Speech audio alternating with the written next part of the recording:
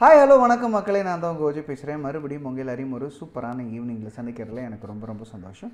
நீங்கள் எல்லோரும் உங்கள் ஃபேமிலியோட ரொம்ப சேஃபாகவும் ரொம்ப ஹெல்த்தியாகவும் ரொம்ப சந்தோஷமாகவும் இருப்பீங்க அப்படின்னு நான் நம்புகிறேன். அதுக்காக என்னோடய சின்சியர் ப்ரேயர்ஸும் கூட.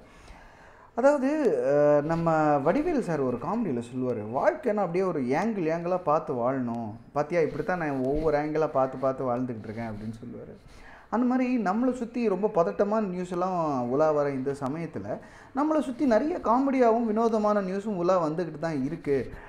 ஆனால் நம்ம தான் அதை கவனிக்க மாட்டோமோ அப்படின்னு இந்த 1-2 நியூஸை படித்ததுக்கப்புறம் எனக்கு தோணுச்சுங்க.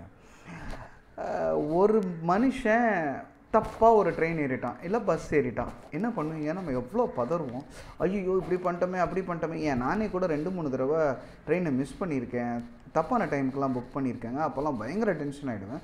ஆனால் கேனடாலேருந்து ஒரு மனுஷன் கிட்டத்தட்ட 1400 மைலு தப்பான ஃப்ளைட்டில் போர்ட் பண்ணி ட்ராவல் பண்ணிட்டார். யோசிச்சு பாருங்கள், அத்தனை ஸ்டாஃப்ஸையும் தாண்டி அவர் எத்தனை பேர்கிட்ட டிக்கெட் காமிச்சிருப்பார், போர்ட் பண்ணுறதுக்கு முன்னாடி எவ்வளோ ப்ரொசீஜர்ஸ் பண்ணியிருப்பாங்க, எல்லாத்தையும் தாண்டி தப்பாக ஏறி ஒரு ஃப்ளைட்டில் போயிட்டார்.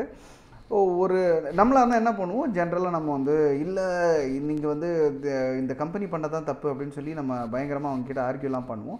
ஆனால் இவர் அந்த மாதிரிலாம் பண்ணாமல், 1000 இருந்தாலும் இது ஏன் தப்பு அப்படின்னு சொல்லிட்டு ரொம்ப கூலாக அந்த டெஸ்டினேஷனில் இறங்கி, தப்பான டெஸ்டினேஷனில் இறங்கி, சரி வந்துட்டோமே, நல்லா ஊரெல்லாம் சுற்றி பார்ப்போமே அப்படின்னு சொல்லிட்டு ஒரு மினி வெக்கேஷன் என்ஜாய் பண்ணிட்டு போயிருக்காராம். இது கொஞ்சம் பழைய நியூஸ் தான். ஆனால் திடீர்னு நான் பார்க்கும்போது எனக்கு இது வந்து ஆமாம்ல, இப்படி கூட பண்ணலாம்ல, எவ்வளோ ஈஸியாக எடுத்துக்கிற மக்கள் இன்னமும் இருக்காங்க அப்படின்னு தோணுது.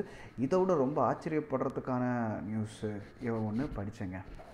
ஆஸ்திரேலியாவில் ஒரு வீடு ரெண்ட்டுக்கு வந்திருக்கான்.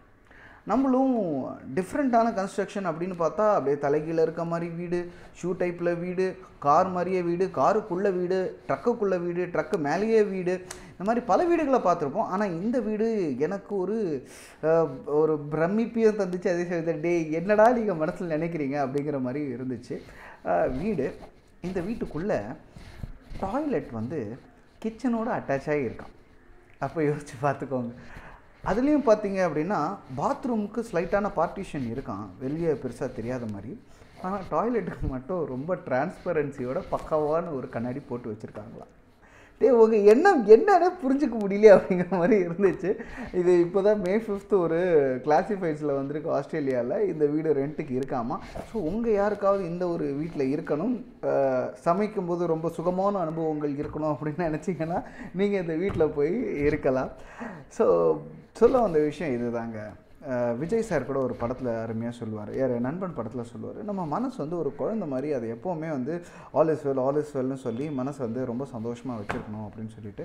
அந்த மாதிரி என்ன சிச்சுவேஷன் எப்படி இருந்தாலும் சரி, உங்கள் மனசு உங்கள் கிட்ட தாங்க இருக்குது. அதனால் அதை ரொம்ப சந்தோஷமாக வச்சுக்கோங்க.